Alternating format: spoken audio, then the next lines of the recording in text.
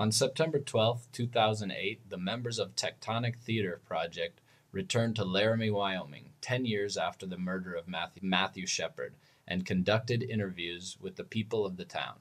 This play, an epilogue to the Laramie Project, is edited from those interviews, as well as journal entries by members of the company and other found text.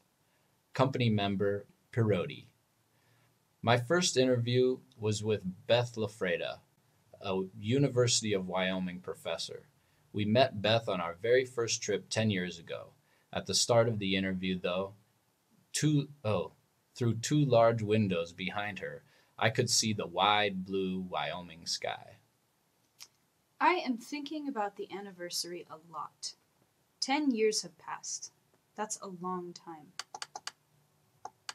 The light this fall is much like the light that fall, and we've been having days that remind me of that first fall that I was here.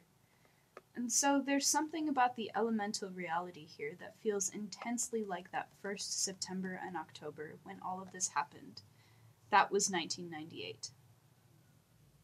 You can see the prairie and the foothills from some offices here on campus. You can look out the window and you can see a little patch of the foothills, past Walmart, where Matthew died. So what happened here still feels very present to me.